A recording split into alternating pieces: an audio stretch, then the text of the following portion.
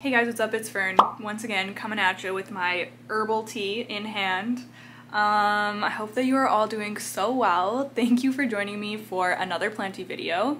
So today, I thought I would do a kind of summer wrap-up video featuring the plants that I think have had the best growing season, that I'm the most proud of their growth, just the plants that have done really well throughout the spring and summer. Just to kind of close out the chapter on summer, you know? So I have, I think, 9 plants to share with you today, and I'm very excited about that. But before I show them off to you, I'm gonna give a huge shout out to today's sponsor. Today's video is kindly sponsored by Blinkist, which is an app that has quickly become my latest obsession. I don't think anything has ever fully become integrated into my morning routine so quickly. So Blinkist is an app that helps you understand the most important things and the key concepts from over 5,500 nonfiction books and podcasts in just 15 minutes. The thing that I really like about their format though is that it's not just a summary of the book, it's actually engaging and fun to listen to, and they're really good at just pulling out the key concepts and making them digestible. They have so many amazing titles. Like I said, I've been listening to them every single morning. It's the perfect amount of time for when I'm getting ready in the morning. One of my favorites that I've recently listened to is called The Power of Fun by Catherine Price. And it talks about just how important playfulness and fun is to our well-being. And I think that that's so important and really overlooked in today's day and age. So I loved that one. I'm scrolling through all the ones that I've listened to right now. There's also a shortcast called The Happiness Lab, which I'm going through right now. I'm about halfway finished. It's a series of episodes. It's kind of like a short form of a podcast, and they cover a lot of really interesting topics too. I think my favorite episodes from them so far have been For Whom the Alarm Clock Tolls and How to Kick Bad Habits. Another really cool new feature that Blinkist has is called Blinkist Connect, and it allows every premium account user to share their account with somebody else. So it's like a 2-for-1. You can share it with your friend or your partner. You guys can discuss the titles that you've listened to together. This app is so up my alley, you guys. I'm so excited that they're sponsoring this video because I genuinely just love them so much. If you think it's something that you would love too, you can get a 7-day free trial and 25% off of a Blinkist annual premium with the promo link down below. It'll be in the description box for you. Huge thank you to Blinkist for sponsoring this portion of the video, and now let's hop into the plants. Okay, so the first plant is none other than my monstera albo. Now I had to put this plant in this video because I just cannot believe how big she is now. Oh my goodness, I'll have to put her down so you can see how tall she is compared to me. This plant is almost as tall as me now, which is absolutely crazy. Okay, this is a reel that I took in mid-June. This is where I was adding the newest extension on. So throughout July and August, this plant grew up the rest of the moss pole, all the way to the top of that extension, which is crazy. I will show you the most recent leaves. This is the newest one right here with some nice marbling variegation happening down here. Really big leaf too. And then this was the one prior with the sectoral variegation, which is holding up really well. And as you can see, she is working on a new leaf currently. This plant just blows my mind with its rate of growth. I feel like it's always pushing out a new leaf. And I guess because I've had the Thai constellation for longer, which is a notoriously slow grower, I was just really surprised at how fast this monstera albo does grow for me. And very, very thankful for it as well. She's almost at the very top of the moss pole, and there's 2 extensions on here. I am going to be propagating her soon, which I'm really excited about because I've never propagated variegated monstera before. I'm sure it'll go well. Well, let's hope. But that'll just be a new fun project for me to try out, so I'm really excited for that. But yeah, she's just massive. It's so hard to show, with this type of plant, it's so hard to show the full thing on the screen. But yeah, she's really, really done the most this past year. This moss pole is so sturdy, by the way. This is a Trifolia self-watering pole. If anyone's interested, I can link them in the description box. But they're so perfect for large, tall plants like this. They have a really great base and they just hold up really well. Yeah, I just love her so much, and I will definitely be filming the process of propagating her whenever I do that. So that'll be an upcoming video sometime in the future. Okay, the next plant that I'm going to be talking about is my variegated maranta. Now this specifically stands out in my mind because I filmed a repotting of this plant like, I don't know, sometime right before spring, and it was very small, it was not doing well. I repotted it and it just took off. So this plant has grown like a weed over the summer. If I'm being completely honest, I've definitely underwatered it a couple times, so we do have some crispy tips.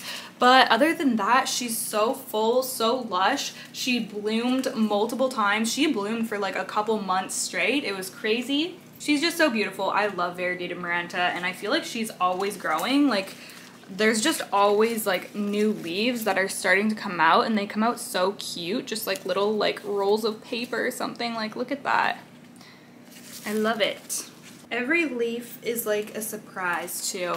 I am going to be giving this plant a little bit of a haircut soon because I'm going to be sending some cuttings for a trade, but that'll probably be good for her. And I do see roots coming out at the bottom. I don't know if she needs to be repotted again or what, but I am going to do a little bit of a cleanup on her within the next few days here. I'm excited about that, and I probably should find a new spot for her too because she's really just like squished into the shelf in my bedroom. Anyways, yeah, just wanted to give an update on how large she has grown the past few months. Okay, we're having a little angle change for the next one, and that is because she is right over here, my beautiful monstera dubia.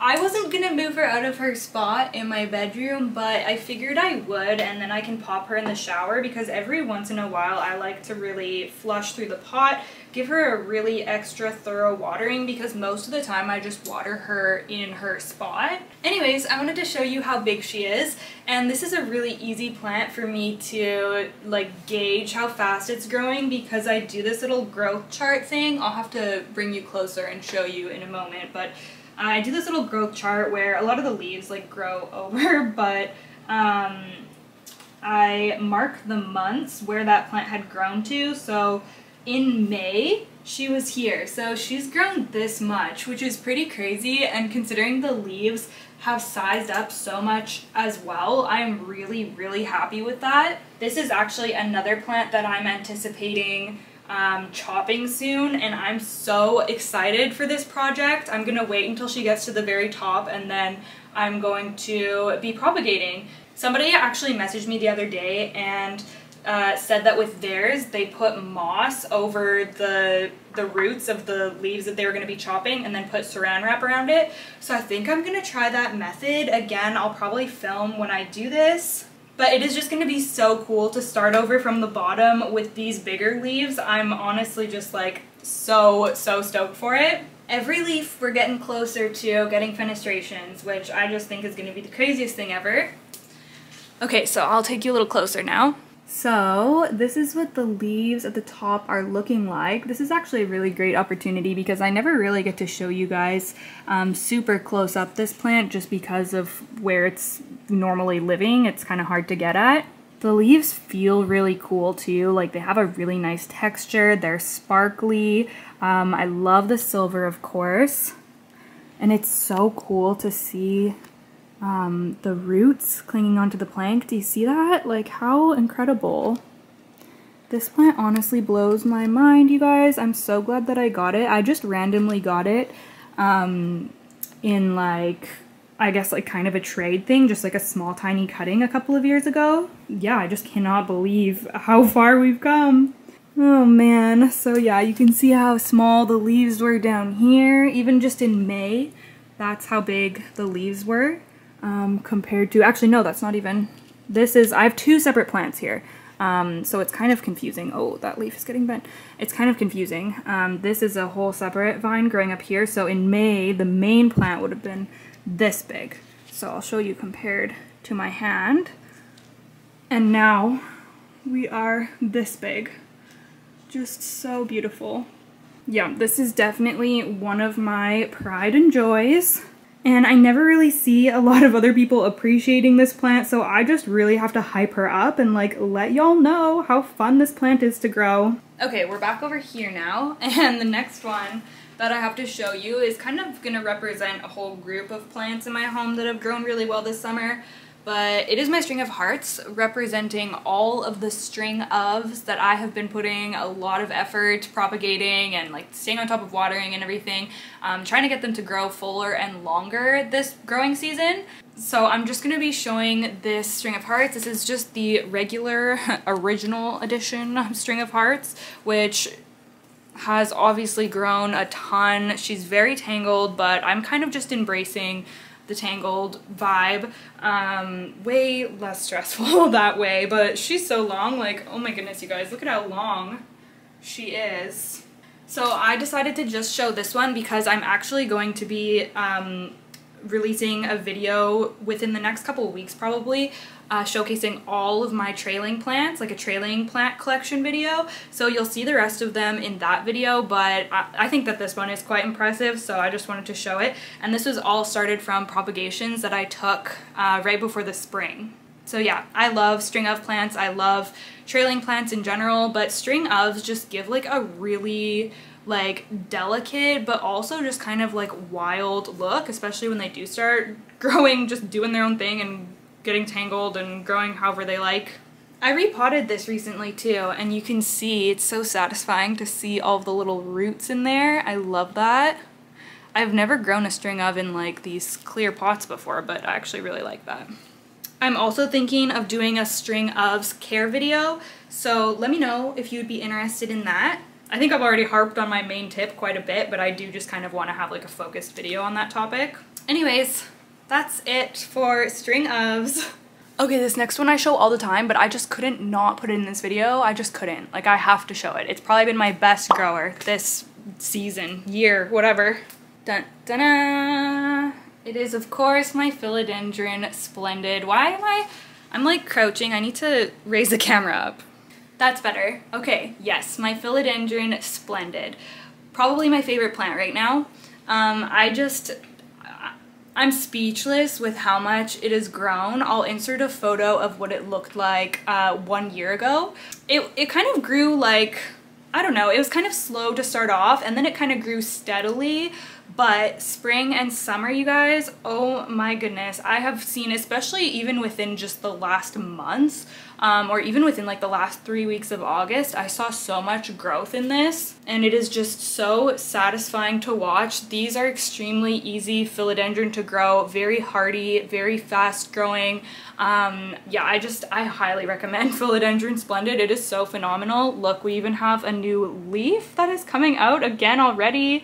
This one just came out, you guys. Obviously the biggest leaf so far. It's so crazy. I feel like you see these really big versions of these plants and just big versions of philodendron in general on Instagram. And I've never really been able to grow my plants that big just because of different things like me moving, and just it takes time to grow plants out, and I feel like I'm finally getting to the point where I'm seeing some of these larger leaves. Obviously this is nothing compared to how big this plant can actually get, but it's still just like so cool to see it get bigger than just like the little juvenile leaves. I'll back up so you can see the whole thing. I'm going to be extending the pole very soon, so I'm gonna add probably another foot onto it, and then once he climbs to the top of that, then I will be doing a chop. But yeah, I love him so much. Of course, I just couldn't do this video without him, you know? Okay, we are shifting gears a little bit, but this is one that I was just not expecting to grow so much and so easily for me. I only got this probably, oh gosh, when did I get this? Sometime near the beginning of summer, I think. Anyways, it is my begonia amphioxus, and like, look at this thing. This is a whole little tree now. I will say it was already like a quite full plant when I received it, but it's just grown so much in only the few months that it's been in my care. And it's been so easy, like remarkably easy, you guys. If you are wanting to get into these more like uncommon, obscure looking begonia, I definitely recommend that you get your hands on the amphioxus, because yeah, this thing, I mean, I honestly treat it basically like the rest of my tropicals, which I can't really treat many of my begonia like that, but this one just seems to like withstand being able to like dry out a little bit more. It tolerates a bit lower humidity. yeah, it's just been so easy. I'm very impressed by it. I do need to, well, I need to give it a new stake. It still is on its little fork, which is kind of funny. That's just how it came to me. I got it in a trade and I was so grateful, and just like not expecting like such an established plant through that trade. But yeah, it is so beautiful. Like look at this leaf. Look at how red that is. Oh man. Just so pretty. She bloomed for me this summer as well. It's truly just been a dream to grow, and also perfect fall, like spooky season plant because it is so like strange and toxic looking. So might be the perfect time of year to get your hands on one of them. Yeah, you'll definitely be seeing me feature this more going into the next couple months here. Okay, next we have my lovely philodendron micans, which I feel like I haven't shown in a while.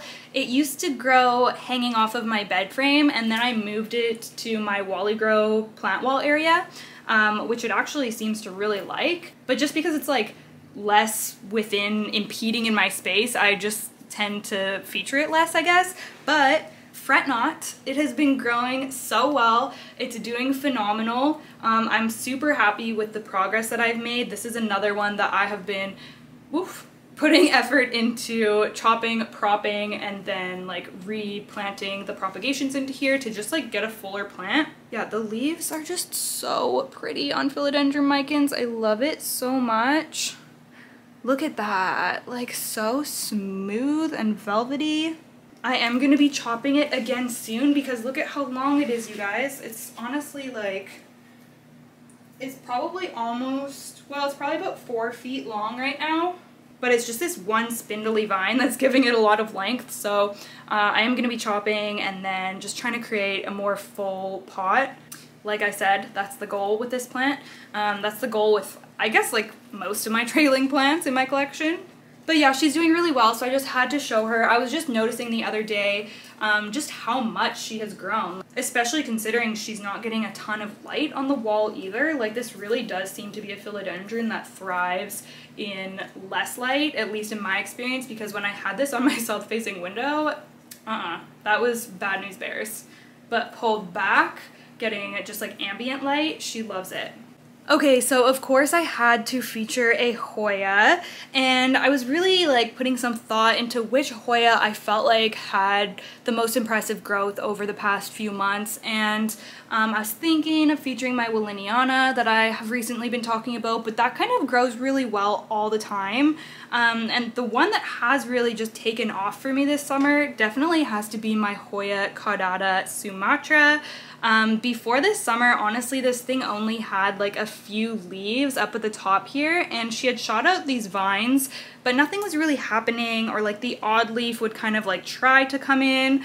Okay, so I went back to find footage of this plant, and this was the best footage I could find. This is from January 28th, and this plant was only 2 leaves, you guys. It was only 2 leaves for the longest time. It just looks so naked. I can't believe how many leaves it's put on during the growing season. But now, I feel like I have like a little plant. Yeah, she is turning into a full little plant. And I love her so much. I love the markings on the leaves. I love how the leaves are fuzzy, especially the baby leaves coming in. They're so fuzzy and cute. My biggest goal with this plant is to have it bloom for me one day, because I would die to see Hoya caudata blooms in person. They're so like fuzzy. Actually, someone in my Discord chat described the blooms perfectly the other day, and she called them feathery, and I was like, that's like the perfect description for them. They just look very feathery. And I love anything hairy, fluffy, feathery, whatever be it. I'm here for it. So yeah, I would love to see that happen one day, but for now I'm just appreciating all the foliage that's been coming in. And it's nice to just spotlight her a little bit, because I feel like I don't give her a lot of attention. She's kind of just like shoved into the cabinet, so yeah, this is her moment to shine. Okay, and then last but not least is one that has really started to mature for me, and that is, of course, my philodendron painted lady. Okay, first of all, let's just show how big she's gotten. Oh my goodness, I can hardly fit her in on the screen. This plant has grown so much, and I'm really impressed because I was a little, I don't know if concerned is the right word, but I was thinking that she wouldn't really like grow as well or maybe give me like as mature leaves ever since I took her out of the IKEA greenhouse cabinet. Like she doesn't get like a ton of light or anything like that compared to those like perfectly curated conditions. When she was in the cabinet, she was giving me these, like these are all cabinet leaves, these nice like wide more mature looking leaves, and then I took her out of the cabinet and she started giving me, you know, a little bit smaller, a little bit less mature of a shape, and I was like, okay, like that's fine, I can deal with that. But then within the past month or so, you guys, she has been giving me these beautiful wide large leaves, and oh my goodness, I am so happy about it. I love the look of Painted Lady once it gets bigger. I mean, I love it honestly in any stage. Like it's just such a beautiful, striking plant. I do feel like this is one you kind of have to see in person because I didn't think it was anything special until I saw one in person. So hopefully it translates onto the screen. But her yellow variegation, her pink petioles and stems, like she just looks so incredible. So this is the newest leaf. Obviously, as you can see, it is a lighter green. It is still hardening off.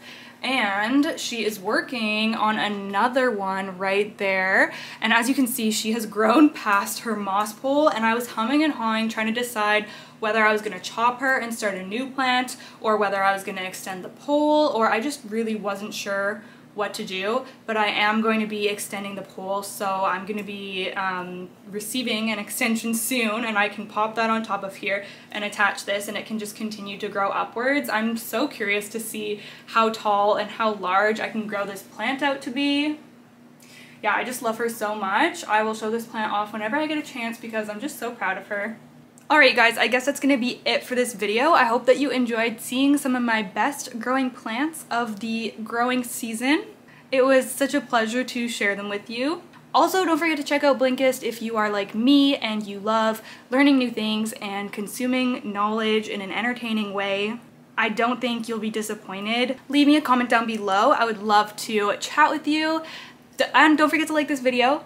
Thank you so much for watching, and I will see you guys in the next one. Bye!